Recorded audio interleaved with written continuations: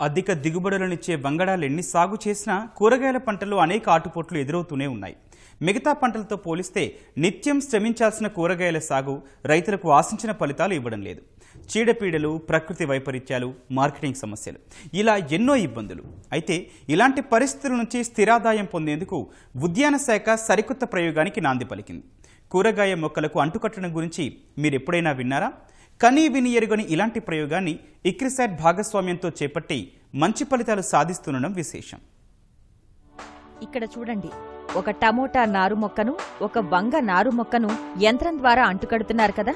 ఇలా ఉద్యాన శాఖ ఆధ్వర్యంలో కూరగాయల సాగులో ప్రయోగాత్మకంగా చేపట్టిన అంటుకట్టు విధానం మంచి ఫలితాలనిస్తోంది. పండ్లు, పూల మొక్కల్లో విరివిగా జరిగే అంటుకట్టే పద్ధతి తాజాగా కూరగాయల్లోకి తీసుకువస్తున్నారు. దిగుబడి పెరగడంతో పాటు చీడపీడల నిర్మూలన, ఇతర ప్రతికూల అంశాలను అధిగమించేలా ఈ విధానం విస్తరిస్తోంది. ఈ ఖరీఫ్ సీజన్ నుంచి రాష్ట్రమంతటా విస్తరించేందుకు ఉద్యాన శాఖ ప్రయత్నిస్తోంది. ఈ ఏడాది అంటుకట్టిన కూరగాయల మొక్కలను 75% రాయితీపై ఇవ్వనున్నట్లు అధికారులు చెబుతున్నారు. చిత్తూరు జిల్లా కుప్పం ప్రాంతంలో అంటు మొక్కలను ఉత్పత్తి చేసి ఇతర ప్రాంతాల్లోనూ సాగు చేయిస్తున్నామని వివరిస్తున్నారు.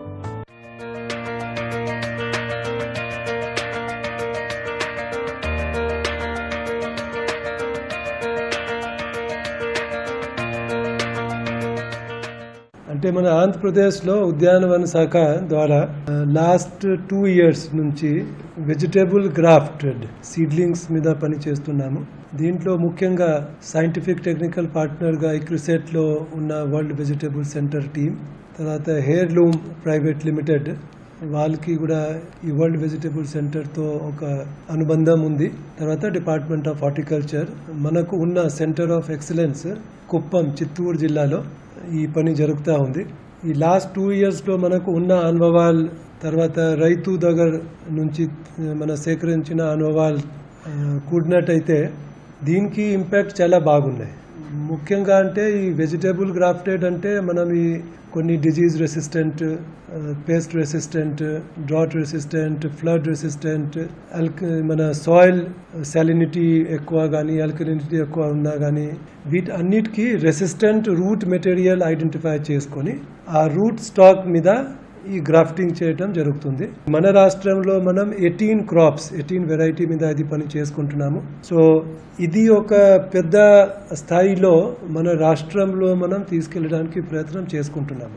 ఈ సంవత్సరం మనం 10 లక్షలు ఈ గ్రాఫ్టెడ్ సీడ్లింగ్స్ ఉత్పత్తి చేసుకుంటాము. ఆల్రెడీ ఇంతకుముందు 5 లక్షల వరకు మనం చేశాము. ఇది మనకు MIDHలో ఫీల్డ్ డెమాన్స్ట్రేషన్కి 75% వరకు సబ్సిడీ పర్మిటెడ్ ఉన్నాయి. కాబట్టి బిగినింగ్లో ఈ టెక్నాలజీ అడాప్షన్ మనం ఈ ఫీల్డ్ డెమాన్స్ట్రేషన్ కంపోనెంట్ కింద 75% వరకు రియాయితీ రైతులకి ఇస్తున్నాము. అంటు కట్టడం ద్వారా ప్రస్తుతం 18 రకాల కూరగాయల మొక్కలను ఉత్పత్తి చేస్తున్నారు. ప్రయోగాత్మకంగా చేస్తున్న ఈ మొక్కల ఉత్పత్తికి ఖర్చు ఎక్కువగా వస్తోంది. ఒక్కో మొక్కకు సుమారు 6 నుంచి 8 రూపాయల వరకు ఖర్చవుతోంది. అంటు కట్టడం ద్వారా అధిక దిగుబడులు, తెగుళ్లు, బెట్టను తట్టుకునే విభిన్న లక్షణాలు ఉన్న రకాలను ఉత్పత్తి చేసే వీలు కలుగుతోందని ఉత్పత్తిదారులు చెబుతున్నారు.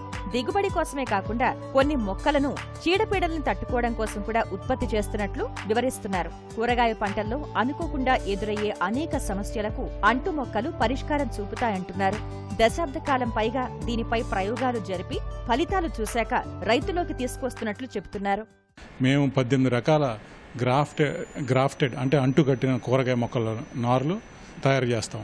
టమాటా, వంకాయ, పచ్చిమిరపకాయ, క్యాప్సికమ్, కాకరకాయ, పొట్లకాయ, సొరకాయ, పుచ్చకాయ, కర్బూజా, టిండా, ఇలా రకరకాల మొక్కలు రైతులకి అంటుకట్టిన మొక్కల ఒక ముఖ్య ఉద్దేశం ఏంటంటే, మీకు పక్కన వేసినప్పుడు వంకాయలు అయితే మీకు 5 నుంచి 600% కాయలు ఎక్కువ కాస్తాయి. మళ్ళీ జబ్బులు, నిమటోడ్లు, అలాగే bacterial wilt, Fusarium wilt, salinity, డ్రౌటు ఇలాంటివి తట్టుకోగలుగుతాయి. టమాటాలు అయితే కాపు మీద కన్నా వర్షాకాలంలో అలాగే బ్యాక్టీరియల్ విల్టు జబ్బుని తట్టుకోవటం కోసం, ఫిజేరియం విల్టు తట్టుకోవటం కోసం తయారు చేస్తాం. కొన్ని మొక్కలేమో ఈల్డ్ కోసం, దిగుబడి ఎక్కువ కోసం, కొన్ని మొక్కలను జబ్బులు తట్టుకోవడం కోసం చేస్తాం. ఇప్పుడు 2 సంవత్సరాలుగా సుమారుగా 5 లక్షల మొక్కలు రైతులకి రాయితీపై ఇవ్వటం జరుగుతుంది. రైతు ఆ సంబంధిత ఉద్యానవన అధికారిని కాంటాక్ట్ చేస్తే వాళ్ళు మీకు మొక్కలు అందజేస్తారు. గ్రాఫ్టింగ్ వల్ల ఒక 10 రకాల బెనిఫిట్స్ ఉంటాయి. జబ్బులు తట్టుకోవటం, ఒకటి హీట్ తట్టుకోవటం, ఒకటేమో సెలనిటీ అంటే సాయిల్లో కానీ వాటర్లో కానీ లైట్గా సెలనిటీ ఉంటే అది తట్టుకోగలగటం, హీట్ టాలరెన్స్, మళ్ళీ ఈల్డ్ విగర్ అంటే బేసిక్గా కింద రూట్ సిస్టమ్ పెద్దదవటం వల్ల కొన్ని రెట్లు ఎక్కువ కాసే అవకాశం ఉంటుంది. గత 2 ఏళ్లుగా ఈ కార్యక్రమం ప్రయోగ దశలో కొనసాగుతోంది. దిగుబడి, చీడపీడల నివారణ, సాగు కాలం పెంపునకు అంటుమొక్కలు ఉత్పత్తి చేస్తున్నారు. అంతా అనుకూలిస్తే రానున్న కాలంలో విత్తనంతో మొక్కలు నాటడం కాకుండా నేరుగా అంటుమొక్కలనే అనుసరించే విధానం వస్తుందని అధికారులు అభిప్రాయం వ్యక్తం చేస్తున్నారు.